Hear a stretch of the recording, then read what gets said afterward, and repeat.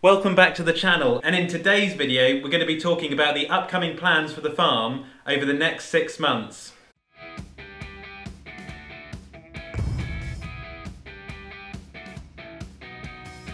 Now earlier on this morning I've been on the farm and it has not stopped raining. I've just got a cup of hot chocolate here and I've come back in this afternoon into the Olly's farm office to have a chat with you guys about the plans for the farm over the next 6 months. That is some really good hot chocolate.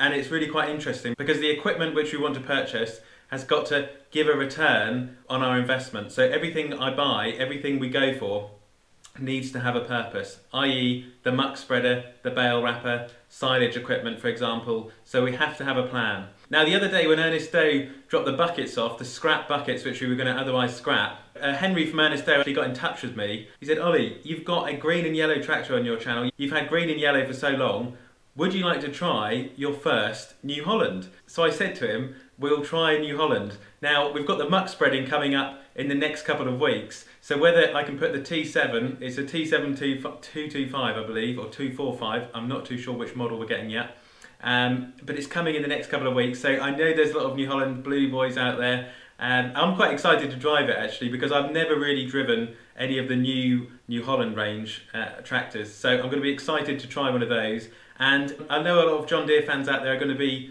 a bit worried about this, but I do like to just try lots of different tractors and check out what's on the market. Because on a farm you need to check out all of the different machinery options which are available to you. The reason being that if there's a machine which can do the same job for £10,000 to £20,000 less, it's perhaps something worth looking at.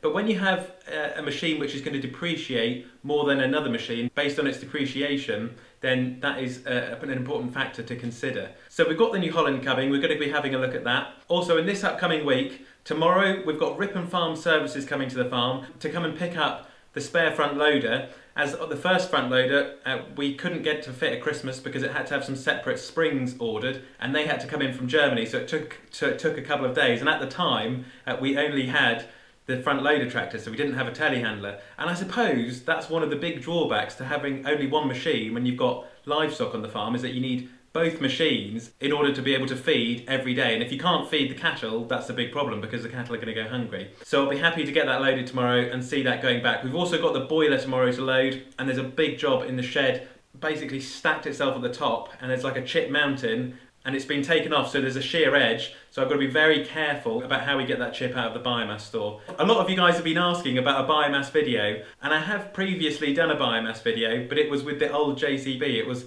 a few years ago now, and it was only actually today that I was looking over the channel, and I realised that we've actually been going now for coming up to just over 5 years.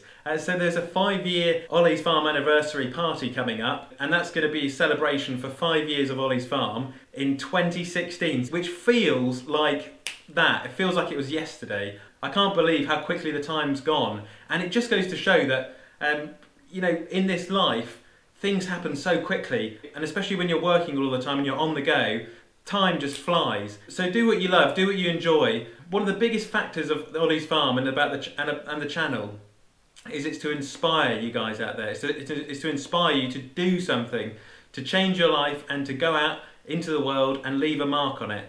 And that's exactly what I try to do with Olly's Farm, and also have fun at the same time. But with Olly's Farm it is a lot of work and I love doing it, but I do need to slow down sometimes. But the thing is, there's so much to do, there's so much to be getting on with, that I am high on life. So sometimes taking a day off, taking a break is very good to recharge and to regenerate. And something else which is happening later on in the week, this weekend, we've got an emergency delivery coming of silage bales. Because what's happened is that now that there's so many horses on the farm, and with the cattle and the horses, they're going through 4 to 5 silage bales a week now. We've gone through all of the hay, so it's probably going to go up to 6 to 7 bales a week now of silage. Thank you for all of your comments on the straw bales yesterday.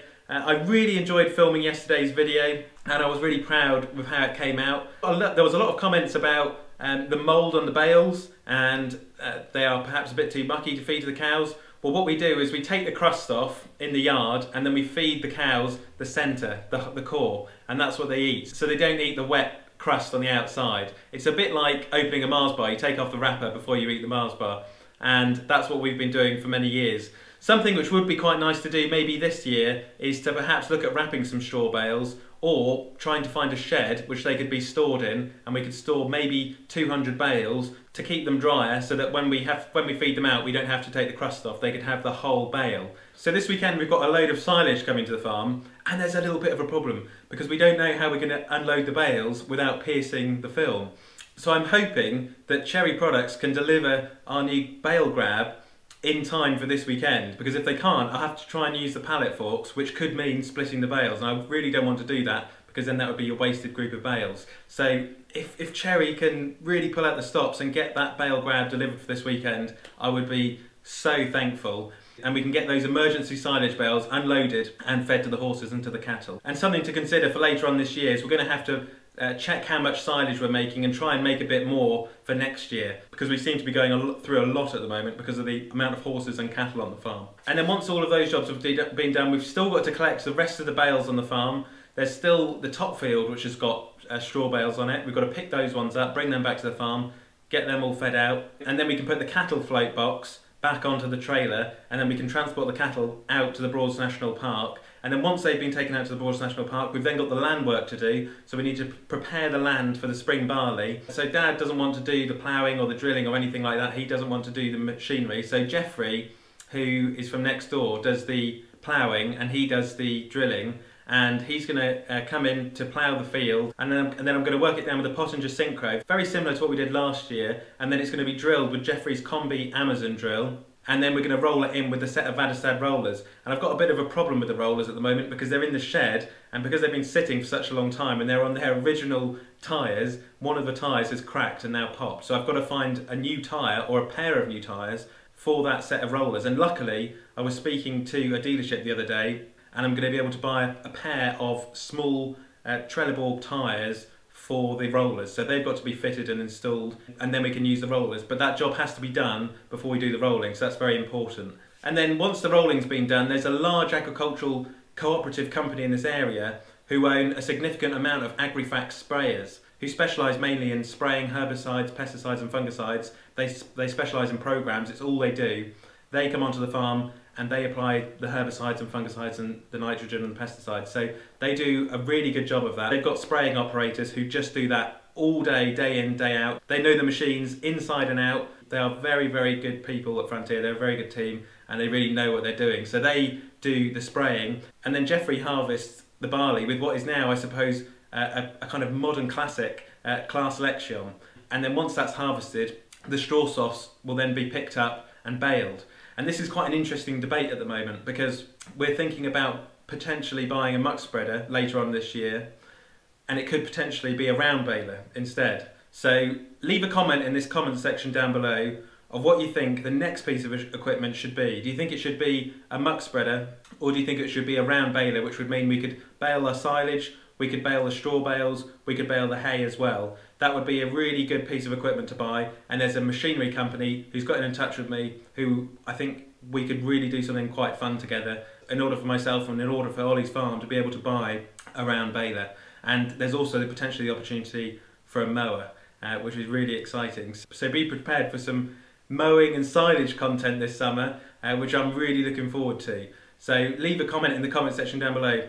Muck spreader or baler? Which one do you think is more important for the farm at the moment? And then once everything's been done, once all of the bales have been collected, the muck's been spread, the cattle have been taken out, the crops have been drilled, we'll then have some time to earn some extra money on other farms doing contracting, providing services for other farmers, whether it be material carting such as bales, muck, grain, wood chip, which is now becoming popular in this area. There's lots of opportunities, you've just got to go out there and find them. Farming is an ever-changing industry, it's very important at the moment, so there's never been a better time to be in farming, even though it is changing and farms are getting bigger. I do believe in this country there are some opportunities to be specialist, to be niche, find your market and stick with it and do it really well.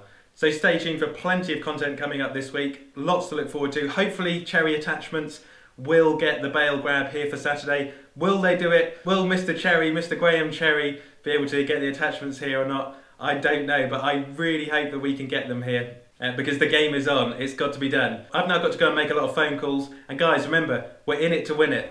Thank you very much for watching today's video, and I will catch you on the next one.